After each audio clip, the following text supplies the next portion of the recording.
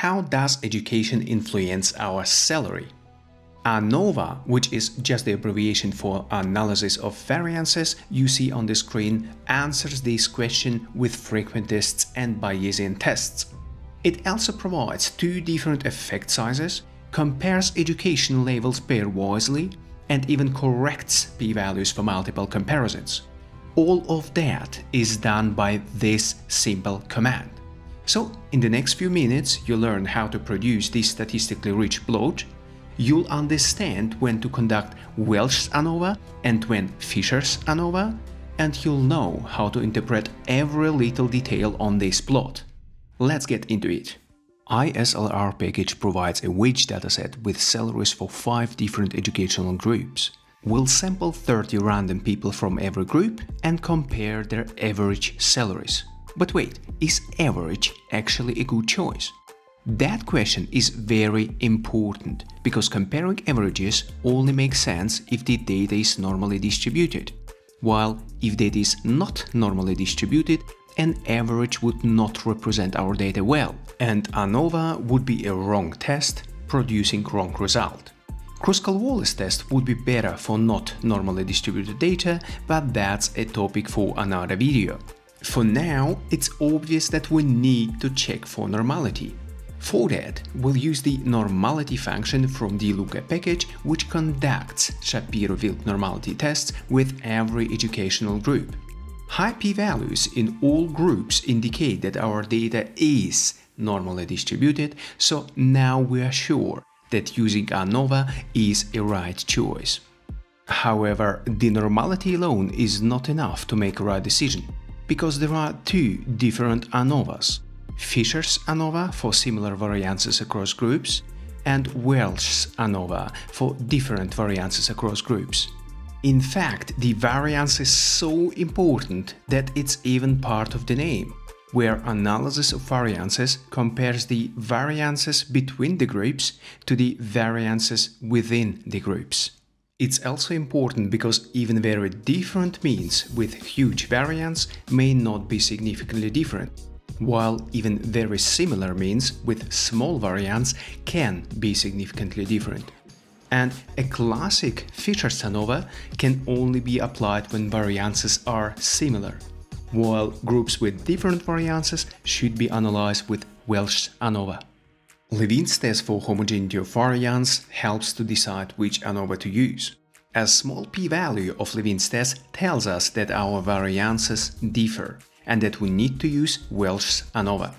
Now, having checked both normality and homogeneity of variance assumptions, we are ready to compute Welch's ANOVA.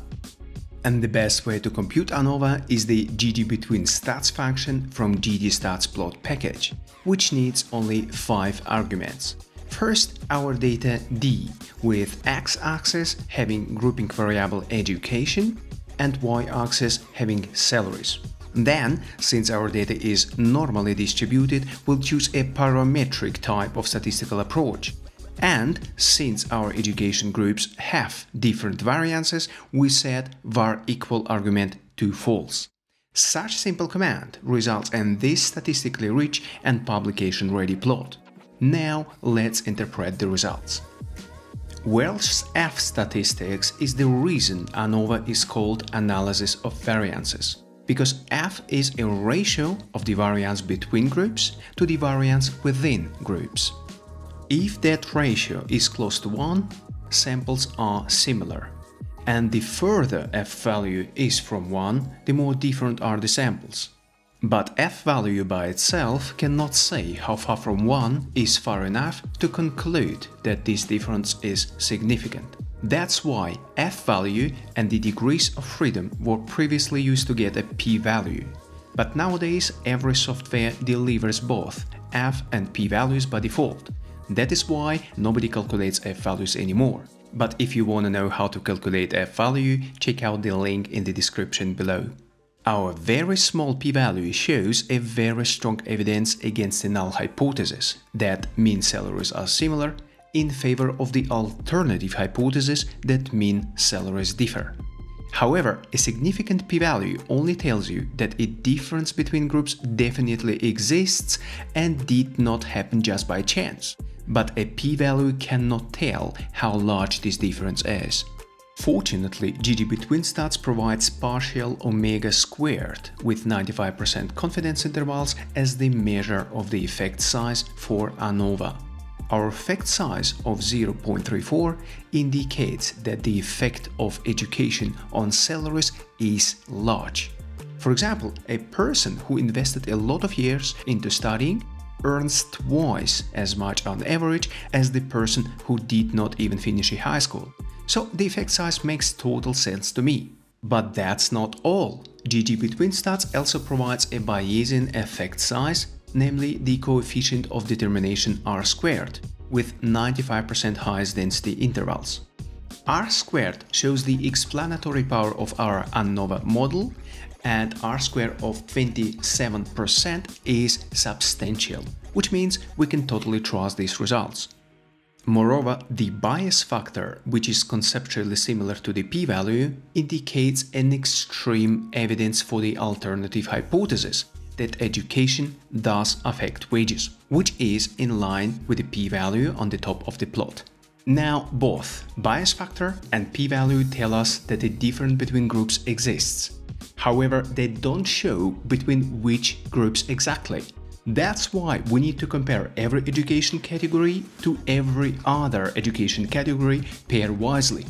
And luckily for us, GG between stats automatically knows that we need Games-Howell pairwise test for a significant Welch ANOVA, conducts these tests, displays p-values, and even corrects these p-values for multiple comparisons without any additional code. How cool is that? However, if we want to, we can easily customize the results by using either additional code within the function or code from ggplot2 package outside of it. For example, if you found outliers in your data, you can display them on the plot and use a robust ANOVA to minimize the effect of those outliers. Here again, the function automatically uses correct UN's trimmed means pairwise tests for this robust ANOVA and corrects p-values for multiple comparisons with the Holm method, which you can easily change to a more famous Bonferroni correction, but I wouldn't recommend it, because Bonferroni correction is too conservative and can potentially miss an important discovery. And that's exactly what happens with our robust ANOVA. The Bonferroni correction finds only 6 instead of 8 significant pairwise comparisons.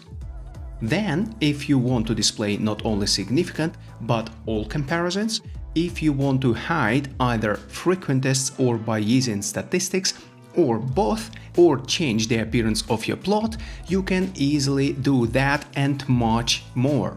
Just ask R about GG between stats by writing a question mark in front of the function and try some things out. I am sure you'll enjoy it.